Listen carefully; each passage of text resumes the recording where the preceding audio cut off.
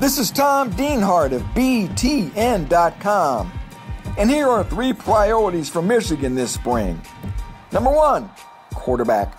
Ole Miss transfer Shea Patterson is a 5-star talent who could give this offense a big boost, but he still must be cleared to play in 2018 by the NCAA.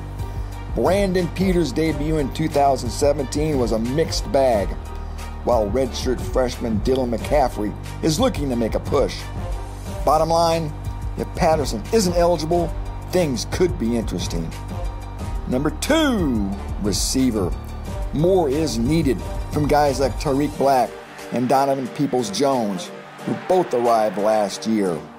Black got hurt early on, while Peoples-Jones flashed promise. Keep an eye on youngsters like Nico Collins and Oliver Martin. Grant Perry is a veteran for a wideout unit that had just 3 touchdown catches in 2017. Number 3, offensive line.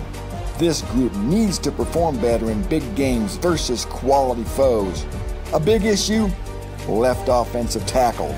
Mason Cole is gone, and Grant Newsome continues to recover from a 2016 leg injury that kept him out all of last year.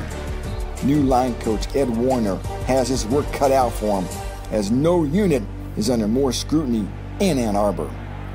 For more, check back to BTN.com.